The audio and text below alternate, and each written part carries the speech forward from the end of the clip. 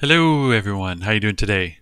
Wazoo here, and this is another cool video on using Java Spring Boot with React 18. That's right, we're going to be using a Java Spring Boot backend to house our data and controllers, and then we're going to be pumping data out to the front end and drawing with some little React components. So as with some of my other videos, which you may or may not have seen, let's go ahead and pass things over to a demo. Yoink. And then let's walk through and display what we're going to be seeing. So as you can see in front of me, we've got a project list, which is a table laid out with some preliminary data here. I've got some seed data of Project Voyager and Project Deep Space Nine, with a description of each of exploring the Gamma Quadrant and establishing security around Bajor. And believe it or not, these are all rendered in React components. That's right. I think this will be really cool. All right. Well, let's get settled. We'll sit down and get your favorite editor up and running, and let's get going and let's start coding. All right. So as with our other projects that we've started up, we are going to be going to start.spring.io, and let's go ahead and create a new Java Spring Boot project. We'll be choosing a Maven Java version 2.72. You can call this whatever you want. I'm just calling it a Spring Boot React 8, oops, not 19 yet, 18 demo. And then we're going to keep it a jar file. We are going to be using Java 18. And for dependencies, we're going to be using the DevTools and Lombok and Web and Data and H2 and Thymeleaf.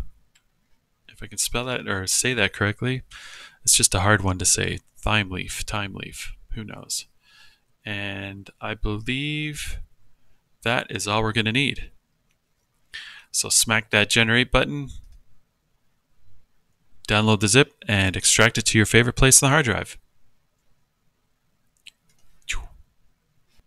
So as you can see, I've got the project opened up and running in my IntelliJ editor, and let's go ahead and start adding some code. But first things first, zoom. Let's hide my beautiful face just to make sure that nothing gets blocked on your end. Okay. So first, let's open things up. Before I mention it, the source code and chapter settings are going to be in the description and the timeline down below. So feel free to zoom around the video to find the right chapter that you're looking for. You may have gone through some of my other videos before, and you are more than familiar or more than comfortable with setting up either React or Java Spring Boot and would rather focus on the other. So be sure to use those chapter settings to do that. And yeah, let's get going. So first things first, what I usually like to do is set up our database properties in the application.properties file. So let's go ahead and load that up, and we are going to basically just cut and paste the H2 settings that I've been using in every project so far. And I will paste them here, and we will go through them just in case you haven't done them before. These are the main ones up here. So Spring data source URL, we're going to be creating a file database in the data folder just called demo. And then we're providing a driver class name of org.h2.driver, a username and password of admin password. That'll be for the H2 console, which I'll show you once we get some data showing up in the database. Then we're defining the database platform as well as our H2 console settings.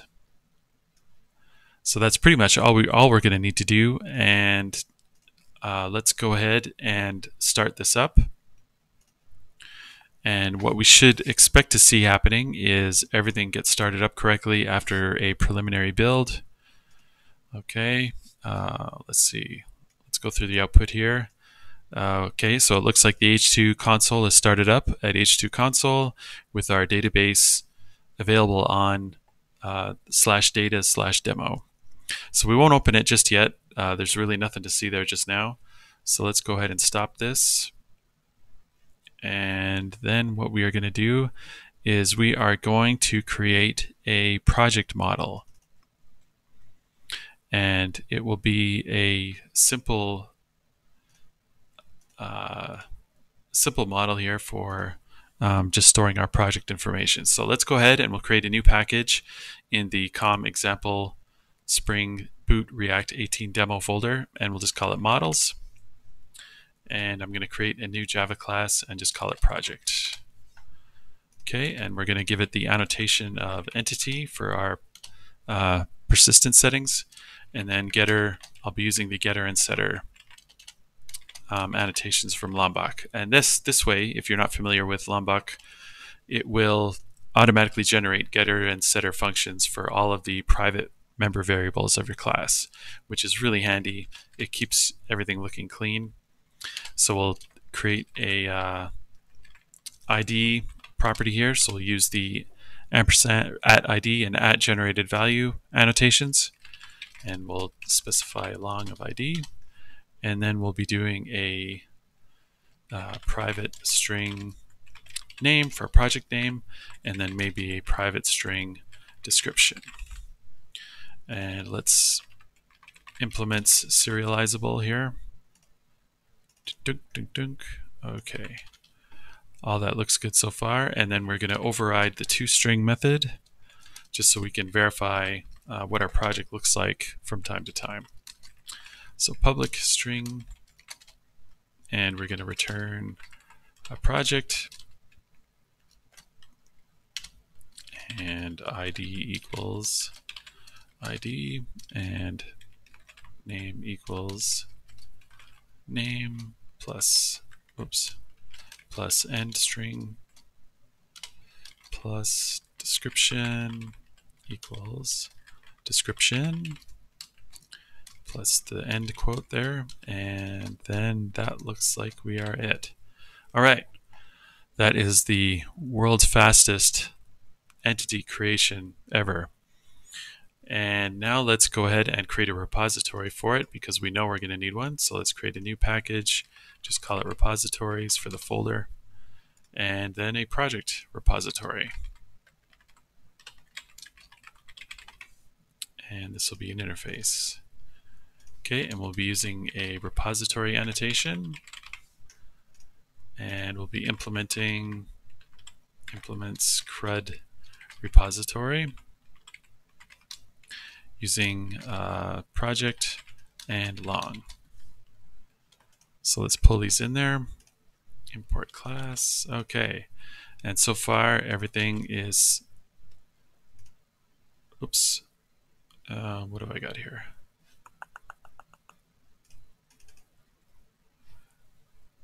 Oh, I'm sorry, extends. Simple mistake. Okay. So far, so good. Now let's create a database seeder. Let's just create a new folder here called config, and let's create a DatabaseLoader, and this will just give our database some preliminary data. We've used it before in some of my other videos, so this is kind of no different. We're going to be implementing the command line runner just to make sure that this executes after everything in the server finishes spinning up. Okay, so we'll use the auto-wired annotation. We'll pull in the project repository, and doink, doink, doink. Okay, and then we'll be overriding the run method, which takes in some string arguments, throws an exception if anything goes wrong. If I could type correctly, that would be great. All right, so what we're going to do is we're going to create two projects. So project equals, you know what, I'll just call it A. new project, and let's import the class just so that we can set name of, you know what, I'll just call it Voyager, and set description of exploring the gamma quadrant. Okay, and then repository save A, and then project B equals new project, and b.set name, and we'll call this one deep space 9, and we'll set a description for this one of, what did I have in the demo? Establish security, planet security around Bajor. Okay, hopefully I spelled that right. And then repository save B. All right, so we've got 2 records in the database, hopefully, when things start up. So let's go ahead and start up the server, and let's make sure that our records get added. Okay, there's no errors so far, which is great. We've got a no errors on the startup, and let's go ahead and let's quickly write a controller here, and we're going to need it anyway for extracting all the models from our database. So let's, in the root folder, let's create a new package, and we'll just call it controllers. And let's go ahead and we will create a project controller. And all this is going to do is fetch all of the records, all of the project records in our database. Okay, so we're going to annotate it with a REST controller, and we'll be using a request mapping of API/projects. Okay, and then we're going to be pulling in the project repository.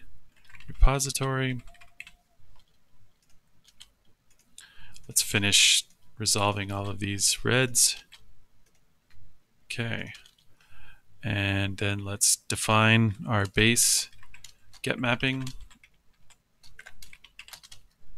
and public iterable project get all, and we want to return repository find all. Okay, nice. Okay, so let's go ahead and restart this. And then on the command line, we are going to be doing a curl command to just verify that our seed data and our records and everything is set up correctly.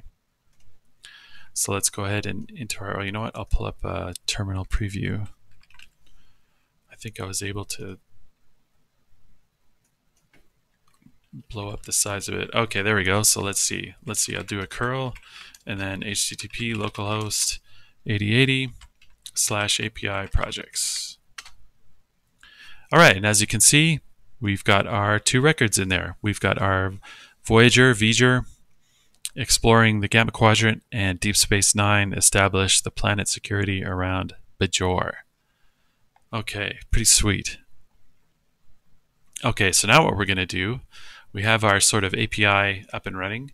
Now what we're going to do is we're going to add a basic controller to just redirect everyone to the home page of our app. So we can call this one home controller, and it is a simple controller using the controller annotation. And we are going to define a get mapping of slash. We are going to define the get mapping of slash, and then we are going to just return a string index return index. And if you recall from some of my other projects, that means that in our slash, or not slash, that means in our source main resources templates folder, we're going to have to add an index.html. Okay, and so what we're going to do is I'll cut and paste in the body of what we normally do. So I normally, as with every HTML document, we put in our doc type, and then we define the Thymeleaf namespace up in our HTML element header. And then we've got our head section, and then in our body. And what I'm going to be doing is we are going to be creating a div with an ID of root. And this will be where we inject our React components. So we've got a simple application here. Oh, yeah, and we need to define a script source equals bundle.js. And that'll be the JavaScript React application that we pull in into this page. So just to make sure that things are starting, let's just go ahead and give ourselves a title of yo, and let's start things up. And then let's go ahead and visit our home page at localhost 8080. And we see yo. All right. So far we're really cooking. Okay. So let's go back to our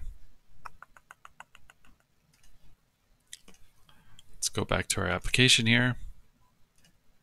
Let's remove the yo, yow. And we are done with our Java Spring Boot side. So we've got all the components that we need. We've got our models set up, our controllers to fetch all the data that's in our database so far, which consists entirely of 2 records, and a repository as our database interface. So everything looks good on the Spring Boot side. We've confirmed that the records are showing up there when we start up, and that we even visit the home page when we pull it up in our browser. So let's go ahead and go back into our terminal window here, console, whatever favorite program you want to use, and then we will go into our folder. You know what? I wonder if I can do it right within. It's PowerShell. Okay, maybe not. Let's go. I think there's a way to change that, but I don't want to fiddle with that for now. So let's go Spring Boot React 18 demo. Okay, so I keep using ls in Windows, which just never goes very well, right? So what we want to do is the basis of working with JavaScript, if you are not familiar with it, is using the Node package manager, which is called NPM. So what I'm going to do is I'm going to create a empty package.json file, which is sort of a Node package manager template configuration, and then we will install the packages that we're going to be needing and that we'll be using, which will include things like Babel and Webpack. So let's go ahead and type in npm init --y, and it will create a empty package.json for us, which is pretty handy. And then what we are going to do is we are going to be doing a npm install react and react dom --save, and that will pull down React and React DOM for us. And then what we're going to do is we're going to be installing npm install save dev, and then let's go @babel/core @babel /preset env @babel/preset react, and then we need the Babel loader, we need the CSS loader. You know what, I'll leave that for now and we'll add that in later when we need it. We'll need Webpack and Webpack CLI, and I believe that's everything. So all these are just packages that if you're not too familiar with JavaScript, the npm and package.json file is kind of the equivalent of the POM XML/Maven stuff that comes with Java Spring Boot. So you manage your packages with Spring Boot using Maven and the POM XML, and on the JavaScript world, you're using things like, or you're using npm and the package.json configuration. Okay, so we've got our let's see, we'll pull it up here, and hopefully it, where is refresh? There we go. Okay, so we'll keep our main index the same. Okay, our name is Spring Boot React18 demo. Yep, that's fine. All this stuff is okay. And we just need to create a start script, what's called a start script. So it's sort of like a helper annotation. And what we're going to be doing is running Webpack using -- mode equals development. And we're going to be watching. That way it'll be always running in the background. That way when we make any JavaScript changes, which we'll be doing a lot of, then it'll automatically pick up those changes and recompile what we've been using. And our output path that we're going to be monitoring is our target/classes/static folder. And let's start with this. So why are we okay? You know what? So let's take one step back, and we will create our Webpack config file, which is I don't think we can do touch. Okay, how do we make a file on? I've been really used to using touch. Okay. Okay, you know what? Just Notepad webpack.config.js in the root of our project. We won't edit it in Notepad, but at least it's created. Okay, so the webpack config.js is is how we're defining our JavaScript bundler. So for a TLDR about bundlers, there's many of them that are sort of on the market now and used by very many projects. There's things like Parcel, there's Rollup, and Snowpack. Roam is another one, I believe. Bun. There's quite a few of these kinds, and their only purpose really is to take all of our assets, so all the JavaScript that we've got in our app, and build it and then compress it into a bundle that our browser can then download and load up and execute. So that's pretty much the main job of all of these bundlers. Now, there's a lot of fine hairs between all of them, as you might expect. Some of them try to optimize your bundle sizes. They try to split it up so that you only download the chunks or the pieces of the bundle that you need at the time you need it. But for now, we won't be worrying about any of that. Basically, we just want to have our JavaScript, our React JavaScript compiled for us and ready to go for use in our application. Okay. So we are going to be creating we're in the webpack.config file right now, and this is for just specifying where our JavaScript is going to live and where we want it to be built and output to. Maybe that's the easiest way to say this. Okay, so we're defining a path of require path. Then we've got const webpack is require webpack. And then we've got const package is require package.json. And then we have to work with module exports. And so the first configuration setting that we need to specify in Webpack is called the entry. And this is just basically where is the entry point of our JavaScript application. So it's going to be in the source main front end folder, and it's going to be called package main, which we're going to be using the main field of our package file, which is index.js. Now we can change that to whatever we want. It was defined for me when I used npm init --y as index.js, so I thought I would just keep the same thing. And that's all we need for entry. Now for output, again, we have to specify where we want this the JavaScript bundle going to. And so we are going to be going to the source main resources static folder.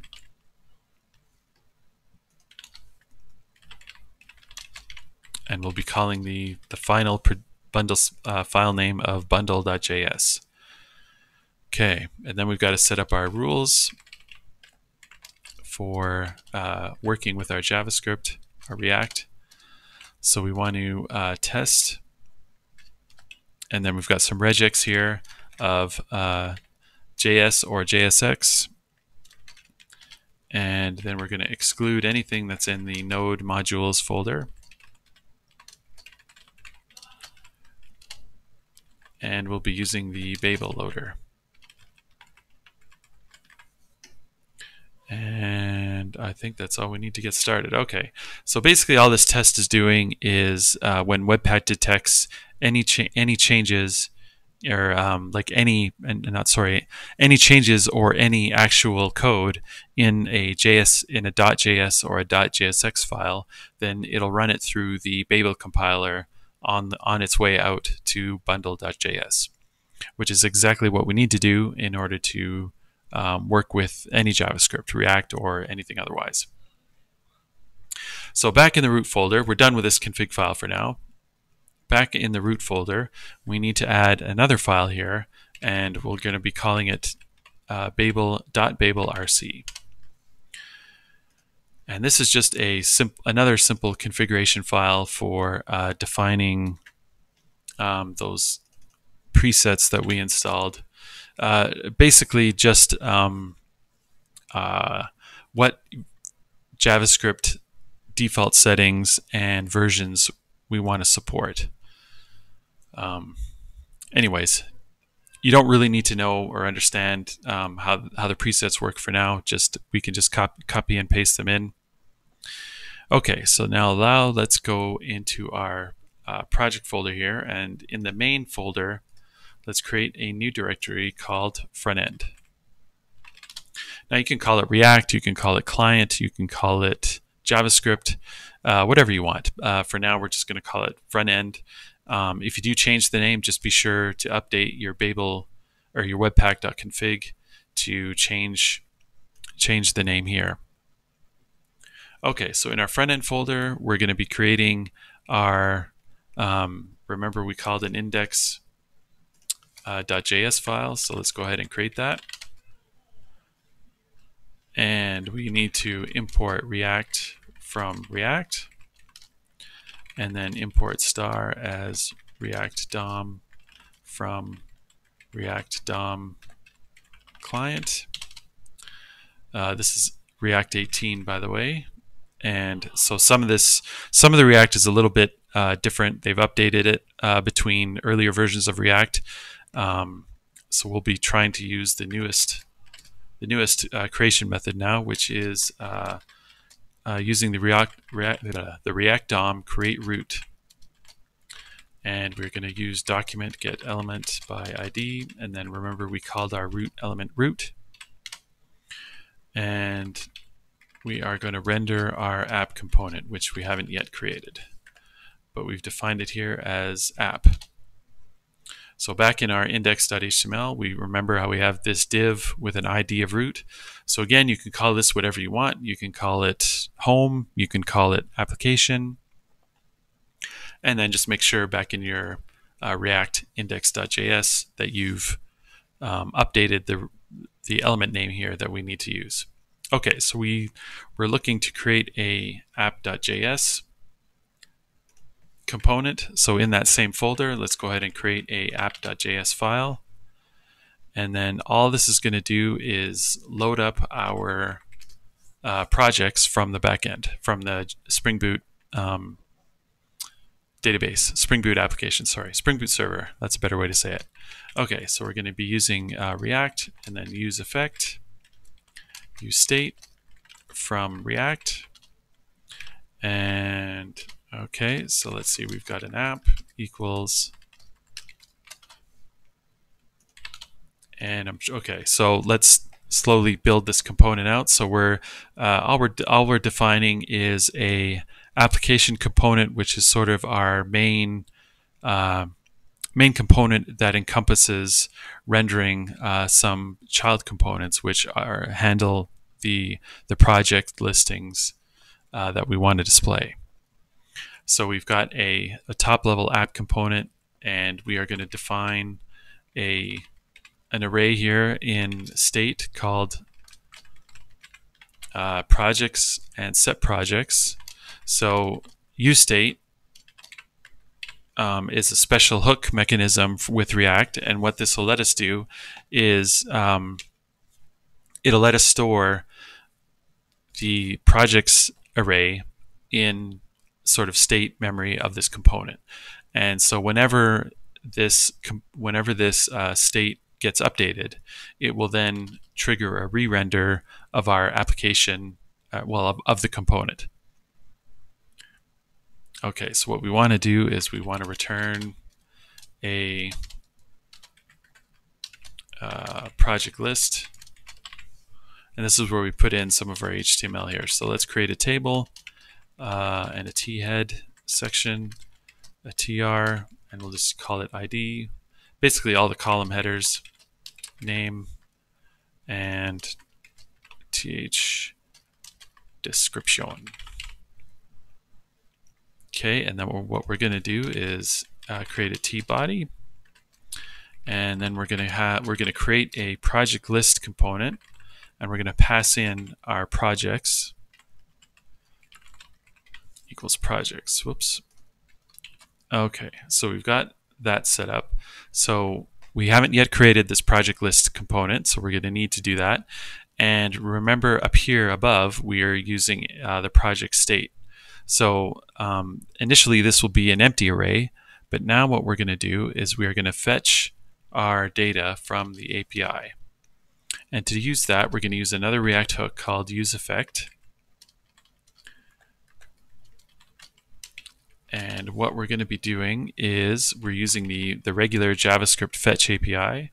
So we're going to be using, our destination is API/projects. And then we're going to be taking the response, and we're going to be trying to convert it or call the JSON method to it in the promise, and then finally work with that. Work with that to set our project state to be the data result that we're getting from the server. Now, useEffect is kind of a neat little hook from React where you can use it to, if you're familiar with the old AngularJS framework, JavaScript framework, then it's very similar to a scope.watch feature thing, whatever it was.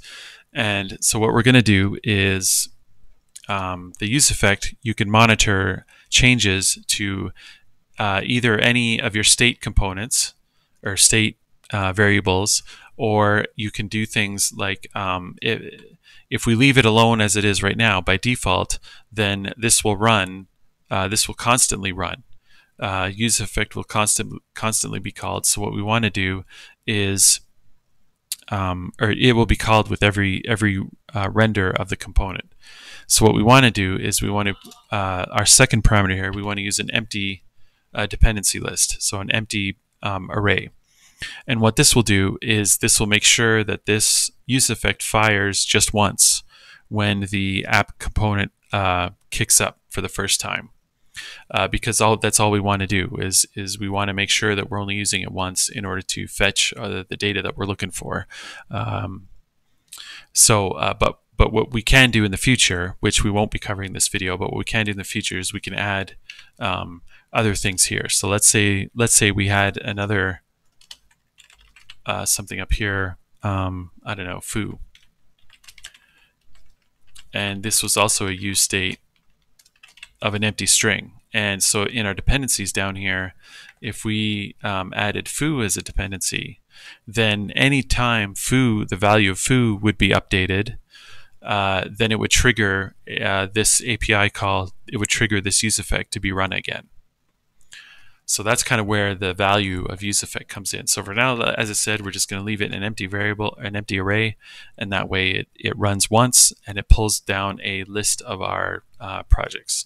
So what we're going to do is we're going to do a console log right here of our data. Let's just validate that, you know, this thing is actually up and running and coming together. And okay, so we've got now we need a project list component, which works with our list of projects. Okay. Oh yeah. So at the bottom of the file, we have to export default app. Make sure we're exporting this component from this file, and we want to import app from app. Booyah. Okay, so now in our front end, we want to create a new file, and we'll call it ProjectList. And this is where we define a component for working with our project list. And okay, let's call it ProjectList equals, and I'll show you how to pass the data, how to work with the data right after this. And let's export default project list. Okay, so we've passed it a list of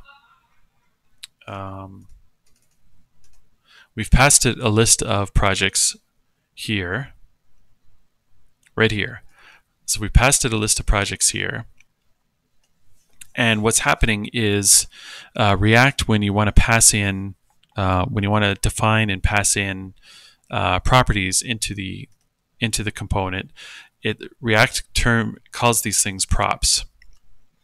And normally they are passed in as a props object, and then with these values hanging off of that props object. So in other words, in our project list, notice how we have our projects field here with a value of the projects array that we've gotten from our data. So in the project list component, if we pull in our props, then our project list will show up as props.projects. So what we can do is then, let's work with that. So what we're going to do is return, let's open a squiggly. So what we're going to do is props.projects, and we're going to call the map function, and we're going to go through each project that's in the array.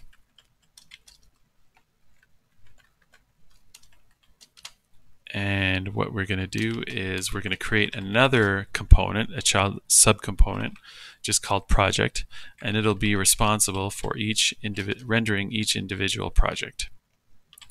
So ID is project.id, whoops.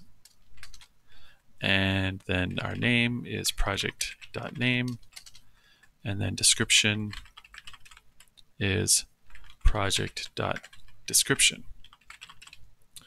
Okay, and then we've got to close off the component. Let's see, close this off. And, oops, close off all the squigglies. Okay, everything looks okay. So all we're doing is we are iterating through our props projects array, and we're calling the map function, which will it'll then go through each item in that array, and then it'll take each project and run a function here to create another component, which will we then pass in the properties of each project. So the one handy thing with React is that React is smart enough that we can use the name of the property directly in the function constructor here. So remember how this was props.properties.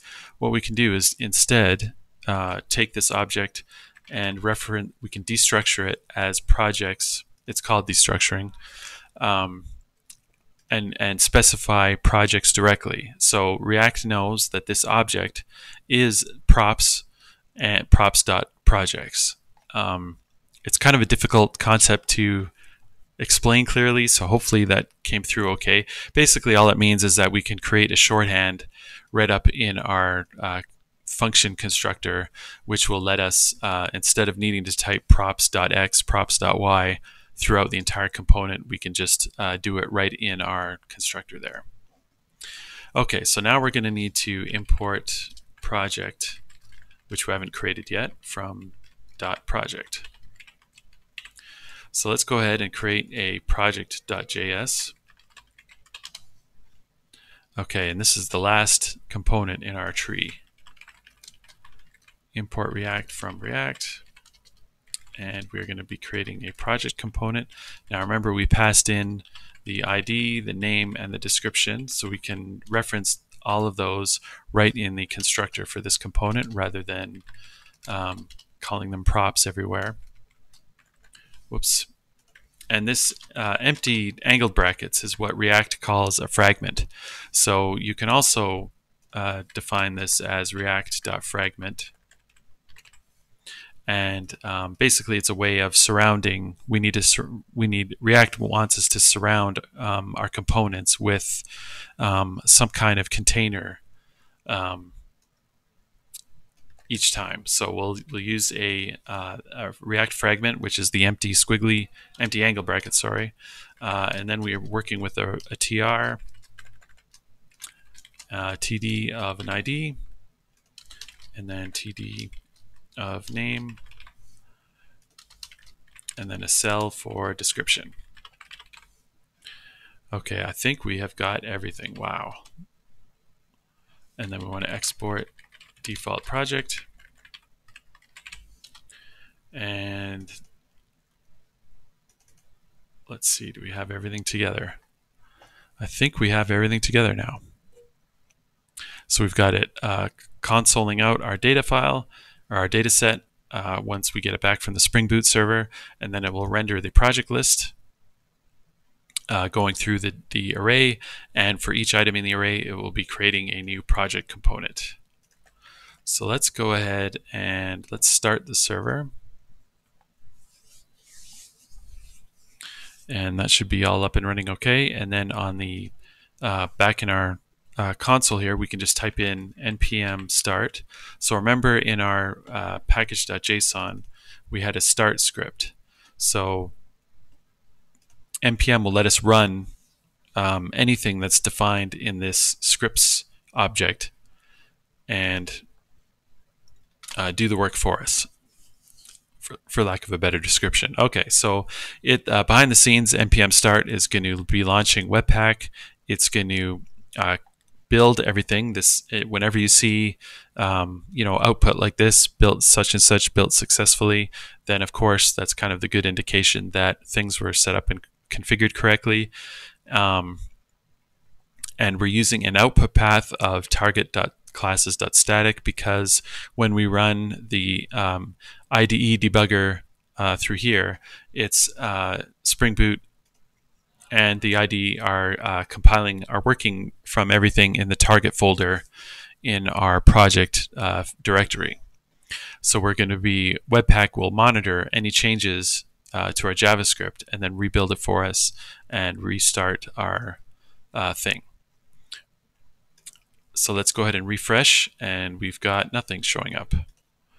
So let's hit F12 and let's see what's happening here.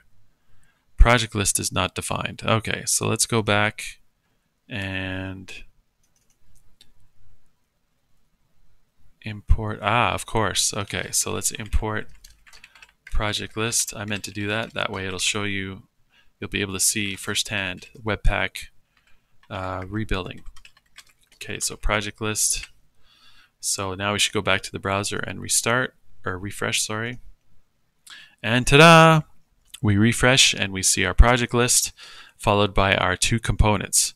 And then if we look in our JavaScript console, we can see the console log output, which is our data coming back from the Spring Boot server. Okay, so just for a special bonus, we are going to be adding some CSS.